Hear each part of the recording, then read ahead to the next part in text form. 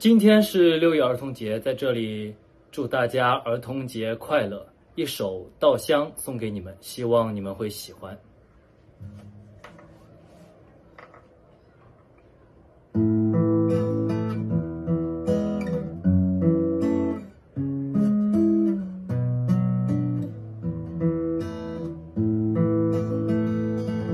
对这个世界，如果你有太多的抱怨，跌倒了就不敢继续往前走，为什么人要这么的脆弱堕落？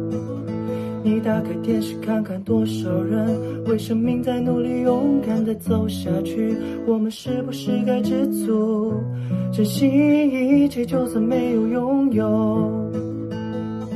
还记得你说家是唯一的珍宝，随着稻香河流继续奔跑，微微笑，小时候的梦我知道。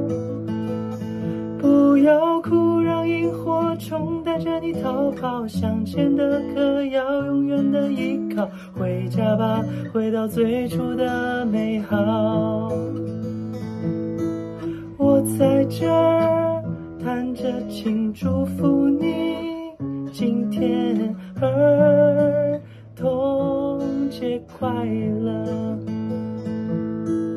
我在这儿弹着琴，祝福你今天儿童节快乐。